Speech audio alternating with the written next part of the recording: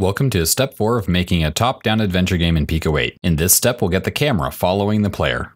If you just started PICO-8, you'll need to load your game. Once it's loaded, hit escape and we'll get started. This step requires just 3 lines of code, but they might be a bit confusing, so let's take a minute to understand a couple concepts first. Let's look at this visually. Look at what's going on here. We have a bunch of shapes being drawn at specific pixel coordinates. Then we have the PICO-8 camera function. The camera function simply takes an XY coordinate and tells PICO-8, show me 128 pixels wide and 128 pixels tall, starting at this XY position. See what happens when we move the camera around? We're just telling PICO-8, show me 128 pixels by 128 pixels, starting at these pixel coordinates. We're not changing the shapes we draw, we're not changing where they're drawn, we're just changing where PICO-8 draws them on the screen by changing where the camera is.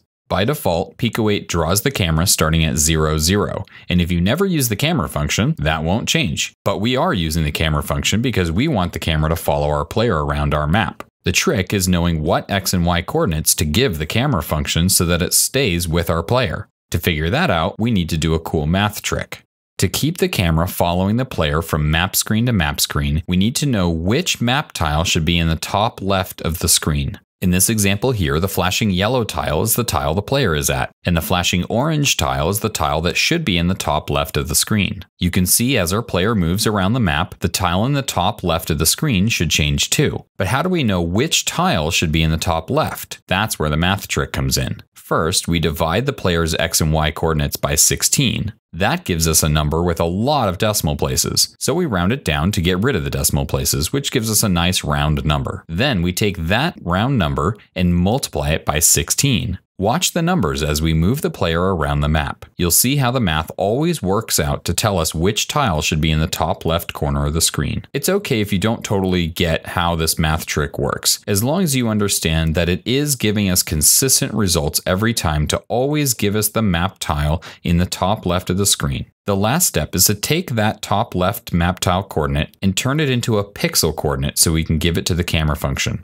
That's easy because map tiles are 8 pixels wide, so we just multiply the map coordinate by 8 to get the pixel coordinate. And that's it. That's how we get the camera following the player. It's just a simple math trick to find out the top left map tile and then tell the camera to start drawing the screen with that tile in the corner. Back to our code, we'll put this in the draw map function. Again, it's only 3 lines of code, but you can see they do a lot. Here's the code. The FLR, or floor function, takes a number and rounds it down to the nearest whole number.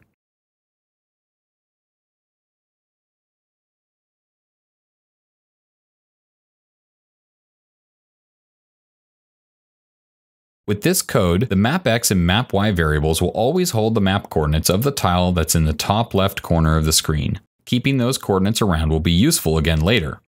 So let's run it. Let's save the game with Ctrl S and run it with Ctrl R. And there we go. Now our player can walk off the edge of the screen and we don't have to worry. Now that we can move all around our game world, we need some things we can interact with. In the next step, we'll start by adding keys to our game.